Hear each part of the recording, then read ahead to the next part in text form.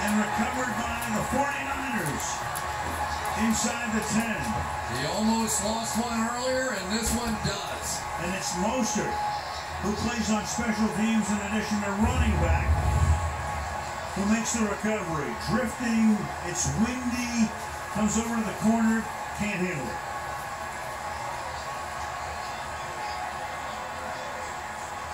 Right on his chest, wasn't it? And through the years, he's been one of the best in the league at running back punts. But a disaster for him here. And there is Mostert, who made his chops for the first 4 years in the league as a special teams guy.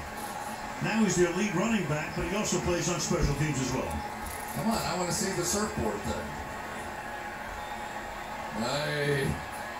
You just make a big stand defensively. You got to be thinking, what the heck? We made a stand, and now we got to come back. But really, the story of this game so far is that the Minnesota Vikings on defense are the second best red zone defense in football, and so far today, 3 out of 4 have been touchdowns for 75%. So this has been where they have lost the game, where ordinarily they hold people here. It's like delay as they review the turnovers, they're doing all turnovers, and Mostert stays in the game.